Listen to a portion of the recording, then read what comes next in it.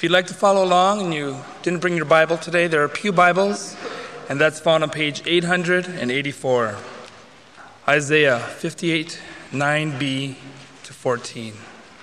If you remember the yoke from your midst, the pointing of the finger and speaking wickedness, and if you give yourself to the hungry and satisfy the desire of the afflicted, then your light will rise in darkness, and your gloom will become like midday.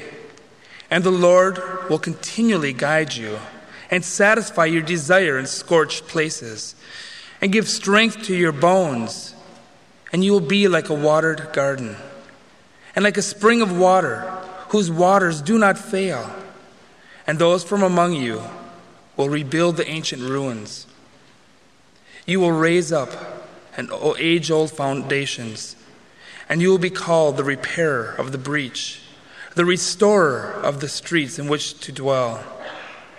If because of the Sabbath you turn your foot from doing your own pleasure on my holy day, and call the Sabbath a delight, the holy day of the Lord honorable, and shall honor it, desisting from your own ways, from speaking your own pleasure, and speaking your own word, then you will take delight in the Lord.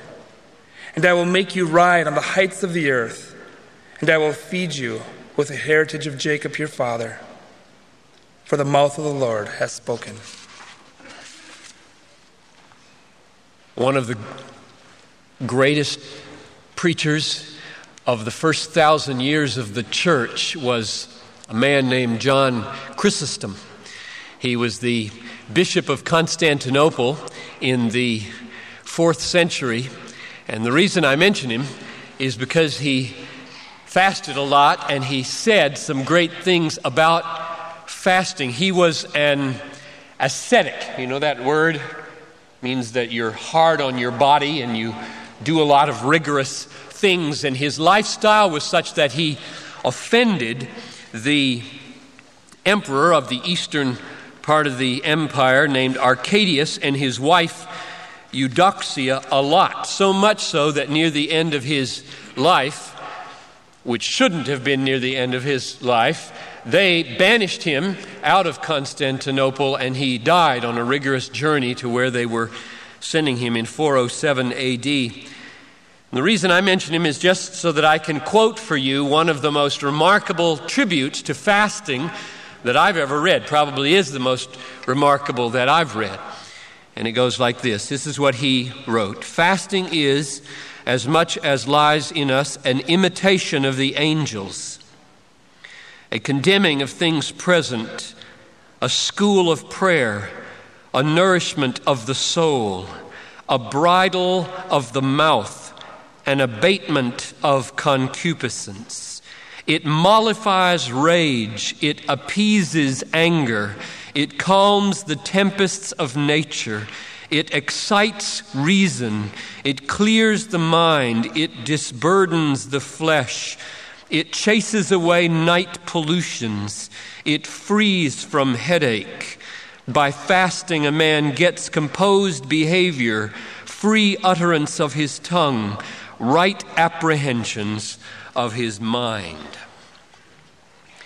Now, all of those accolades do not come true for everybody every time you fast. For example, it does not for everybody every time remove, but in fact gives headaches. If you've ever fasted in any extended way, you'll know that there are all kinds of varied responses. And one of the, I believe, lying messages that we get during fasting is that this is so bad, it cannot be of any spiritual value. You ever get that message? Well, I've gotten that message a lot. And there is a point where that probably becomes true. But don't jump to conclusions because there is some adverse physical effect on you that therefore it has no spiritual value. Don't make that quick jump, because it is precisely in the adversity of it that the value of it can also rise. A synonym for fasting, as we'll see, is to afflict or to humble. oneself. The whole point is to feel discomfort. There are dangers in fasting. I said last week, it is true that the bridegroom has been taken away, and he said that when the bridegroom is gone, the disciples will fast, and it is a good thing to do. It should have accolades, but we started last week noticing that there are dangers. And I don't just mean physical dangers. I don't mainly mean physical dangers, although the sheet that I promised you is out there now. So you want to read what a doctor who's spent a lifetime studying and practicing fasting has to say about the practice and its warnings and how to move into it and out of it and what kinds of things to drink and eat in order to make it appropriate and healthy. Take one of those sheets and read it. But what I have in mind is spiritual danger. And we began with that with Jesus last week. Remember what he said? He said, one of the great spiritual dangers of fasting is that you might do it with the motive to be seen by other people. And if you do it with that motive, you've got your reward. That's it. It works. It succeeds. They see you, and there's your reward. You have it. The Father in heaven will not add to that reward. You've got your reward. If that's what you want, you get it and no more. So there's a great spiritual danger that we might fast for the wrong motives, namely human praise, get what we're after, and it's over. There's no spiritual dimension to it. That would be a terrible, terrible thing. Now today, Isaiah, or better, God, through Isaiah, gives us a second warning about how not to fast. And this chapter, to me, Isaiah 58, is not just a fitting conclusion to our series on fasting, which it is. This week and next week I'm going to spend on this chapter, and then we'll be done with this series. It's not just a fitting conclusion to the series on fasting.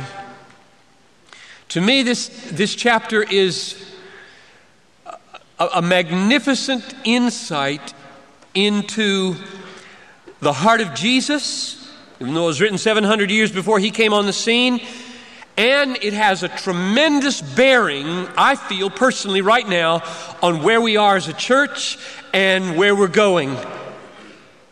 When I read this chapter, when I read its echo in the life of Jesus, I feel rising up inside of me something I want our master planning team to take with tremendous seriousness.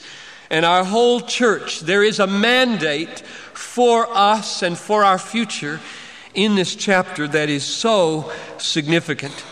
And not only that, this chapter to me has numerous very personal connections that give it a personal poignancy at this point in my life, that I want to share a couple of them with you so that you don't just walk into this chapter cold saying, oh, it's just a kind of a chapter on fasting that we plucked out of the Old Testament. It's so much more than that.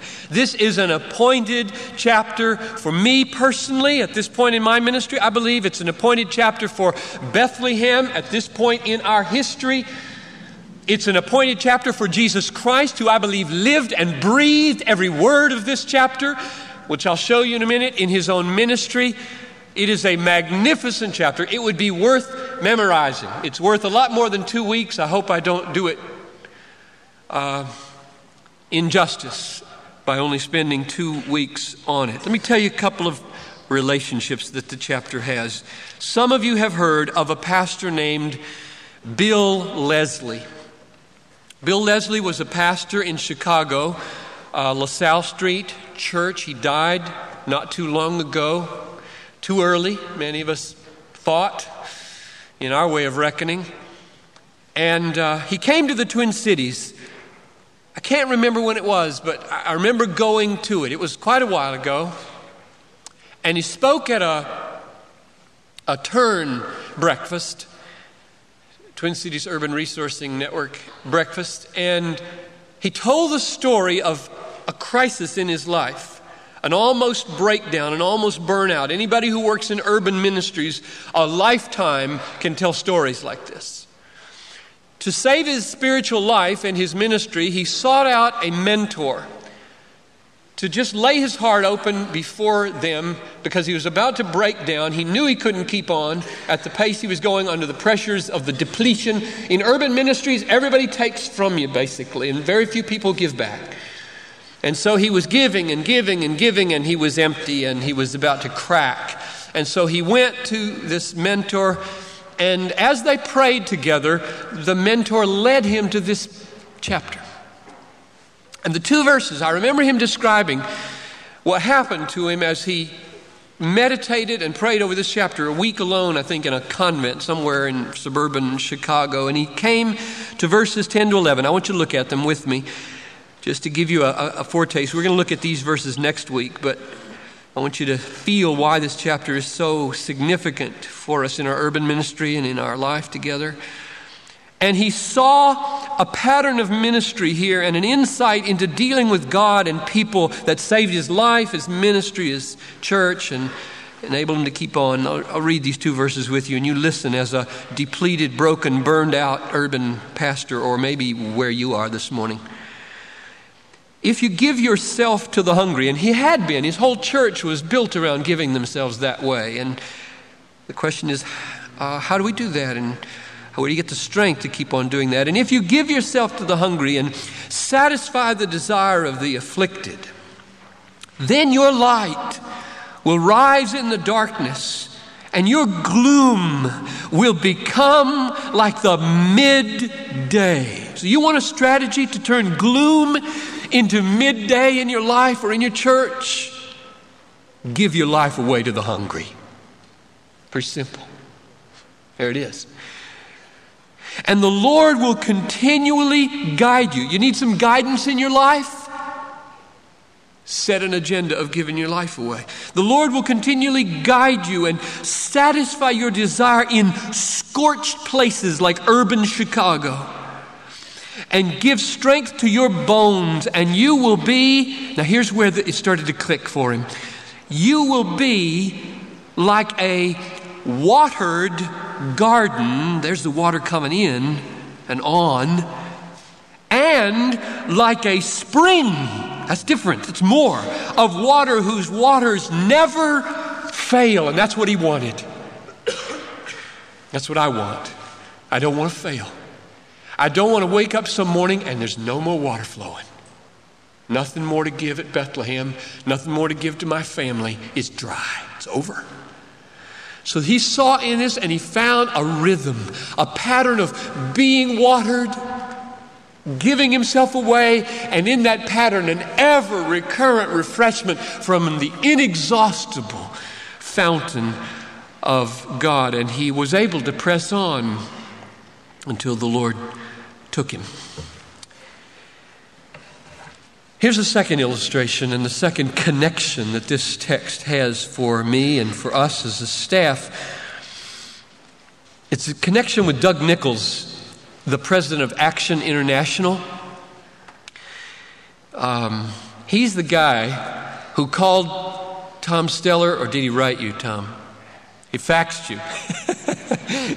He faxed Tom this letter last summer saying, now, what I think Bethlehem should do is go to Northwestern Airlines and ask them to give us a plane, and then get 200 of your people and get on the plane and go to Rwanda and bury dead people so doctors and nurses can do what they're called to do. And then come back in a few weeks after you've freed up. Because I learned the situation behind this because he was here and he spoke at our pastors' conference last week ago. And he said, I was sitting there with his father-in-law, I think, watching the news of Rwanda, and there was these dead bodies everywhere, hundreds of them. And the doctors and the nurses were hauling them around. And he said, I can do that. Is that a great thing to say? And he did. He did. He went with Mike Anderson back there, Dr. Mike, and he went over there. Isn't that a great way to, I mean, if that's what happened, I'd believe in television.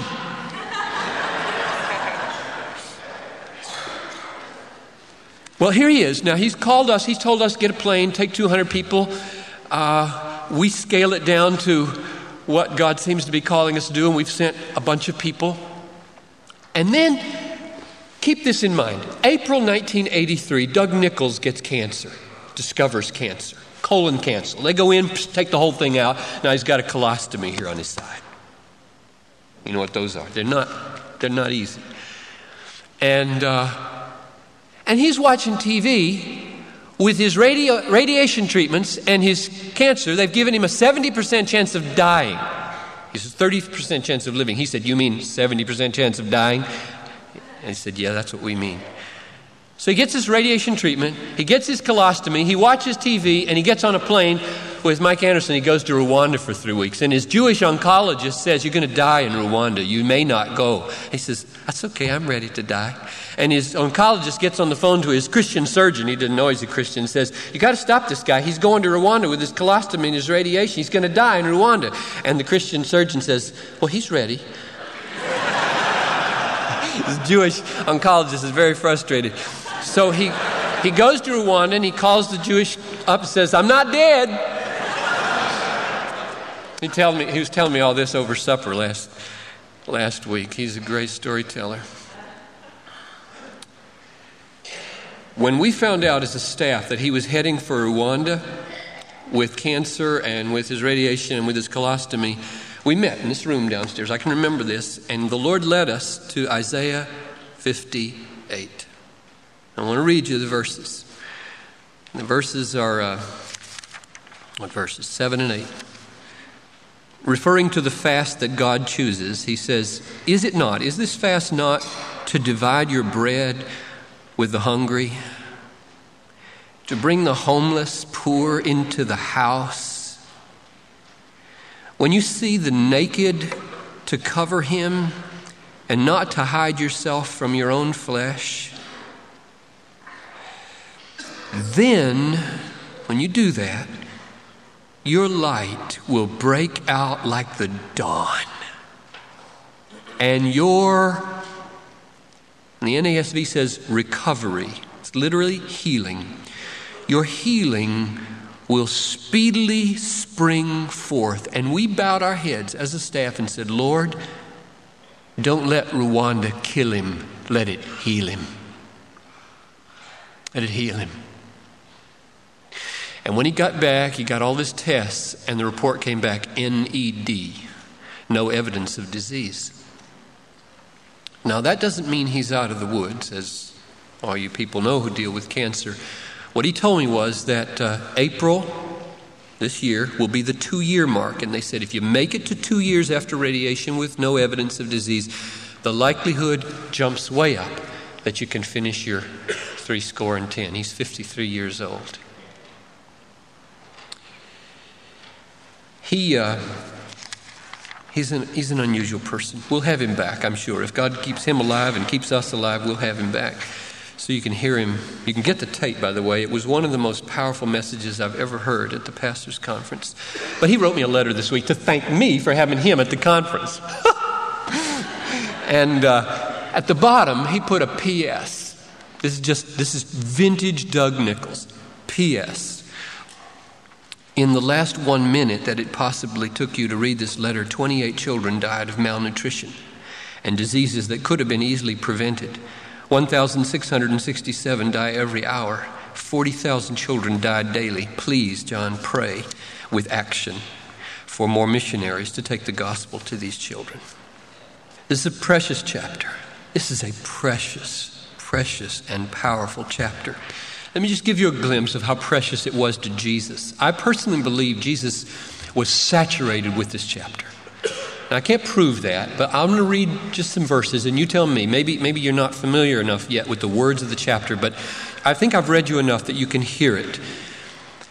Luke 4:18, Jesus says, "The Spirit of the Lord is upon me, because he anointed me to preach the gospel to the poor. He has sent me to proclaim release to the captives, to the recovery of sight to the blind, to set those free who are downtrodden."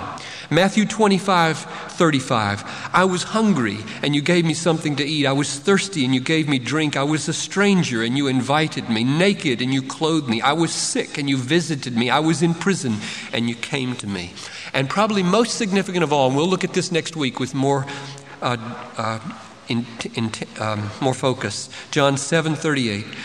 He who believes in me, as the Scripture says. Now, what Scripture does he mean? I believe it's Isaiah 58. He who believes in me, as the Scripture says, from his innermost being shall flow rivers of living water. In other words, a trusting relationship with Jesus is the fulfillment of Isaiah 58.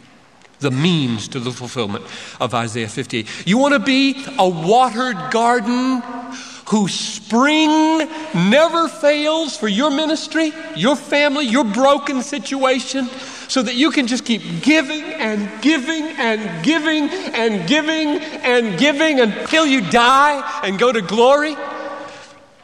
If so, he who comes to me, Jesus says, he will, or the Spirit in him will become a spring of living water that never fails.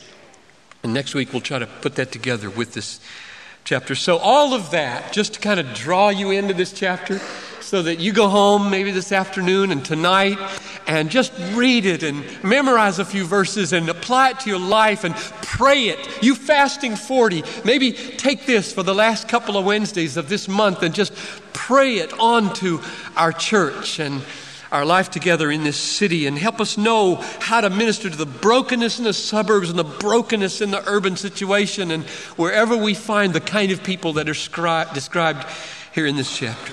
Well, all that by way of introduction. Let me take you, for the time we have left, which isn't too much, into the text itself. Starting at the beginning, God says to Isaiah that he should go and loudly, from his throat, cry about the sins of his people, the transgressions and sins, even though they feel like they're a very religious and righteous people. There's this veneer, and it is an incredible veneer that we'll read about over their sin. Let's read verse 2. Yet they, I'm crying out now about their sin, yet they seek me day by day and delight to know my ways. As a nation, that is, as though they were a nation that has done righteousness and has not forsaken the ordinance of their God, which they have. In other words, they are worshiping, they have found a way to worship, to even find some measure of joy and delight in worshiping, as though they were an obedient nation when they're not an obedient nation. They have persuaded themselves that they really want God, and it's a terrible delusion. It's a terrible delusion. Now he goes on, end of verse 2. They ask me for just decisions. They delight in the nearness of God. So they know something's wrong because they're asking God for help. We'll see that as we move on. They're saying, show us your righteous and your just decisions on our behalf because something's not right. And they don't even know what's wrong. They don't even know what the problem is. So God responds now. Verse 3, why have we... No, God's not responding yet. They're going on and expressing their frustration one more time. Why have we fasted and thou dost not see? Why have we humbled or afflicted ourselves and thou dost not notice? So they want something to happen. Something's not right. And so they're fasting. They're humbling themselves in fasting. And God's not responding. And they're frustrated and crying out, why? And so they're doubly in trouble.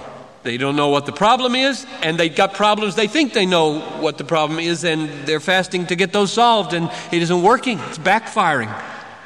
So let me mention the 5 things I see now in these couple of verses that they are doing. This religious veneer. Here are the 5 layers of veneer. Number 1, they are seeking God, in verse 2. Number 2, they are in some way delighting to know God's ways. 3, they are asking, they are praying for just decisions. Number 4, they are delighting, in some sense, in what they perceive to be the nearness of God. And number 5, they are fasting and humbling themselves, to which God says to Isaiah, cry loudly against them because of their sins. That's scary. That's scary. Here's a fasting that is not pleasing to the Lord. Here's a worship going on. And it is a worship that we do not want at Bethlehem. We do not want this worship. God save us from this worship. But what's wrong with seeking God? What's wrong with delighting to know His ways? What's wrong with asking Him for just decisions? What's wrong with delighting in His nearness? What's wrong with fasting and humbling ourselves before Him? That sounds like the way I worship. That's the way I describe what I do in this service and in my private times. What's wrong with that? Does that not make you tremble? That God can describe worship with such God-centered language and respond to it? Cry against them for their sin. Doesn't that make you want to get so real with God that you would never be surprised by His voice? It's a sham. It's a sham. It's phony. And you say, I'm fasting. I'm delighting to know your ways. Now, what's wrong? What's wrong? Jesus gave us a test. Isaiah's giving us a test. Jesus' test was, don't fast to be seen by people. What's Isaiah's test? Verse 3 in the middle. Behold, on the day of your fast, you find your desire. So even though they're giving up one desire, they are indulging another somehow. And here's the second thing they're doing. You drive hard all your workers. Monday morning is the test of Sunday. How you treat your secretary, your custodians, your colleagues. Behold, you fast for contention and strife and strike with a wicked fist. In other words, the upshot of your fasting is you're irritable and you stir up strife. You do not fast like you do today to make your voice heard on high. In other words, you don't fast like that. That is not gonna get your voice heard on high when you fast like that. Is it a fast like this which I choose, a day for a man to humble himself? What's wrong with that? Afflict himself, that's what fasting is.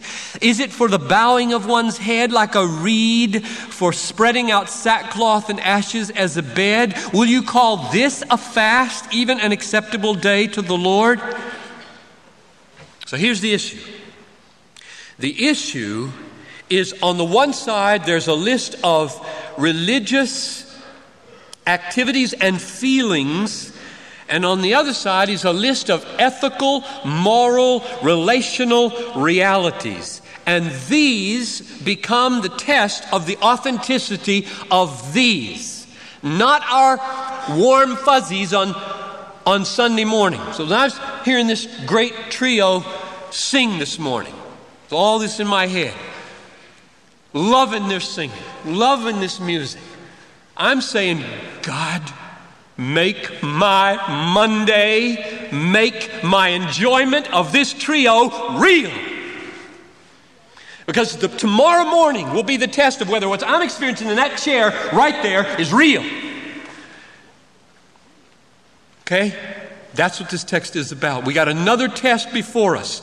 Jesus does not play games with worship. He doesn't give a rip about our warm feelings. He doesn't give a rip about our instruments and about the excellence of our performance and about the intensity of our emotions here.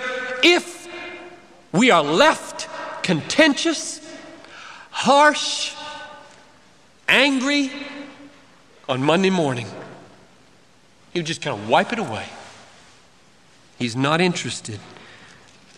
So this is a magnificent and crucial word for us as we move ahead together.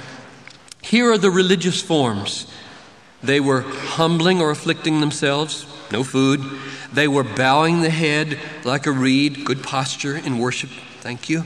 And they were spreading out sackcloth and ashes, doing the appropriate outward things. Add those to verses 2 and 3 and the 5 I mentioned there. And yet, here are the ethical things. They were going after their own pleasure. In some way, they were self-indulgent. They were driving hard their workers. They were irritable and contentious. They were stirring up strife, and they were even getting into fights. It was so bad. And God says, is that the fast that I choose? Is that the worship form that I choose? And the answer is no. So Jesus gives us a test of authenticity. Are you doing it to be seen by men?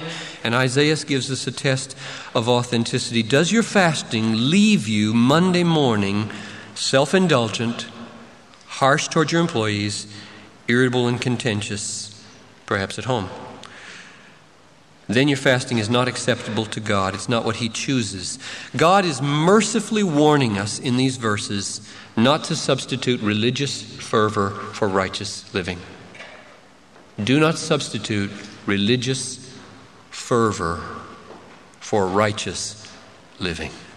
If you try, you will be religious, but you won't be godly. You won't be pleasing to the Lord.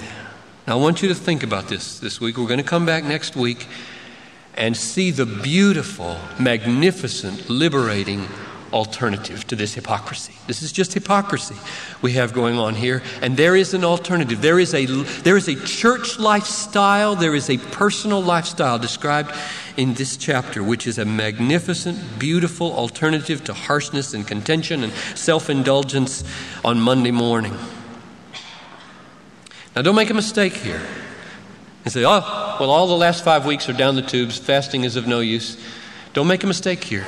Fasting may well be in your life the appointed means of laying hold on God to overcome harshness at work, to overcome irritability and contentiousness at home, to overcome self-indulgence and anger. God may be calling you to fast and fight those things. What this text is warning is taking that weapon by which you fight those things and making it a cloak of those things. So that you just begin to settle in with your Monday style of harshness and irritability and cover it all up on the weekend with some seeking after God and enjoyment of good music and a bowing of your head like a reed and even some fasting, maybe with a fasting 40, and going to Sunday school and talking all the right talk and just beating them up on Monday morning. If that's what the weekend means, God knows. God knows that. It need not mean that. God can rejoice in worship if He rejoices in our lives on Monday. As we close, be prayer teams here. I'd like to stand here at the front this morning instead of going to the door and say this. The greatest obstacle to authenticity in worship and in life is unbelief in Jesus. If any of you are here this morning and you haven't even gotten to base 1 by putting your faith in Jesus Christ who saves, we'd love to talk, pray with you. If there's something that you're battling with Monday, Tuesday, Wednesday, Thursday that is making you feel I'm not real on Sunday, we'd like to pray about that with you. God's in the business of liberating His people from those things. And so you contemplate whether you'd like to pray with one of the prayer teams or with me as we go. Let's pray. Lord, we've heard the warning this morning. We haven't seen yet the glorious, beautiful lifestyle alternative that is so light-giving, so refreshing, that's going to come in this chapter. next week or this afternoon when we meditate and pray over it. But we've seen enough to know that our consciences are pricked. I tremble, Lord, I tremble as a pastor that my preaching could be the cloak of harshness or contention or anger that would cause you to look upon my ministry and say, John, I'm displeased with it. I count it for nothing until your life is changed. I tremble, Lord, and I search my own heart, and I confess my own sin, and I call my brothers and sisters to search their hearts. We want to be real. We want our preaching to be real, and our singing to be real, and our praying to be real, and our fasting to be real. So there's no cloaking of Monday, but a freeing of righteousness on Monday. Lord, go with your people now and bless them, I pray, to this end. In Jesus' name, amen.